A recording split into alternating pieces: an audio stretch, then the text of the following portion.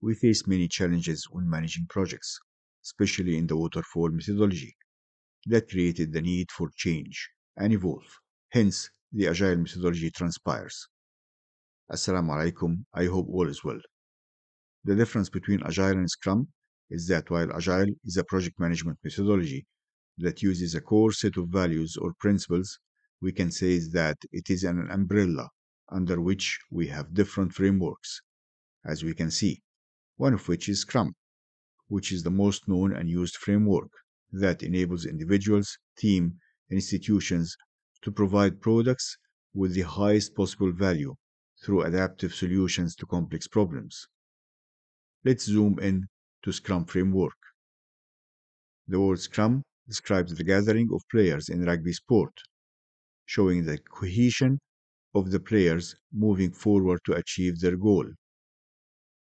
Scrum is based on three pillars. 1. Transparency. All of the team knows where we are going and what is happening in the project or product. 2. Inspection. We ensure the work quality while we are doing it. 3. Adaptation. One of the most important agile criteria to show flexibility and change direction and strategy in order to achieve the better value for our customer. Scrum consists of 5 values. Commitment. We individually commit to achieve our goals. Focus. We focus only on our goals and the sprint backlog. Openness. We and our stakeholders agree to be transparent about our work and challenges. Respect. We respect each other to be technically capable and to work with good intent. And finally, courage. We have the courage to work through conflict and challenges together. How do we implement Scrum? Starting from the bigger picture, we define the product vision, followed by planning, and then we implement what we have planned, test it, and review it with the client. So we have potential shippable product. We repeat the same iteration or sprint, which is usually 1 to 4 weeks. One of the clear examples of this way of working is the update of mobile operating system after the main product is released. We achieve value for the customer and users. The team continues to issue updates and improvement every few weeks. Let's further zoom in on one of the sprints. It begins with the vision and the customer's input, based on which we define the product features, populating the product backlog that is the responsibility of the product owner. Then the team, which comprises the product owner, the Scrum Master, and the development team, will meet at their first ceremony, which is sprint planning, in which the sprint features will be identified, showing what is the value of this sprint, what will be accomplished, and how will it be accomplished. Accordingly, we will have a sprint backlog with the features and user stories to be done in this sprint. While the work continues in the sprint, the team will have the second ceremony, which is the daily scrum or daily stand-up. As the name suggests, it is a daily meeting for the team, usually for a quarter of an hour at the beginning of the day, discussing what was done on the previous working day, what will be done today, and what are the impediments that the team is facing to facilitate their resolution. The sprint ends with the sprint review, in which we take the customer's feedback, comments, and approval.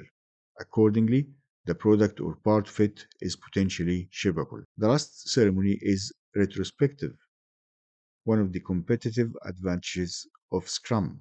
We discuss the sprint that just ended, what we did right, what we did wrong, the problem we faced, and what can be improved in the following sprints. Feeding back the backlog, we begin the following sprint planning stronger with more information about the strengths and weaknesses and about the customer and their requirements and expectations, having improvement to each sprint. Scrum consists of 4 ceremonies that we talked about: sprint planning, daily scrum, review or demo, and retrospective, all of which must be attended by the entire team, the product owner, the Scrum Master, and the development team. Only in the sprint review ceremony the customer will attend as well. Scrum has a set of tools and templates called artifacts, such as the product backlog, which includes the features of the product, and user stories, describing the user requirements by writing the user role in the product, what they want, why do they want it, and what are the acceptance criteria. We will discuss in another video the user story and the difference between epic features and user story, and how to estimate the story points. Other artifacts are sprint backlog and the burn down chart, which illustrates the work left to do. Scrum team is self-organized. Its roles are product owner, who is responsible for maximize the product value, set product goals and agree on sprint goals, ensure product backlog is clearly expressed, order, update, and refine the product backlog. The Scrum Master help the Scrum team to perform at their highest level, facilitate their work, and protect them from internal and external distraction. Scrum Master utilizes the servant leadership approach, which includes being the leader, coach, protector, defender, and facilitator. Finally, development team, the main pillar of the implementation of the product, self-organized. They are responsible for planning and estimating the required work, the quality of work in line with the definition of done, and adaptation to achieve the goals of the sprint. The responsibility will be shared between them as a team, not as individuals, so they are holding each other accountable as professionals. Today, we discussed Scrum, its pillars, values, framework, and team.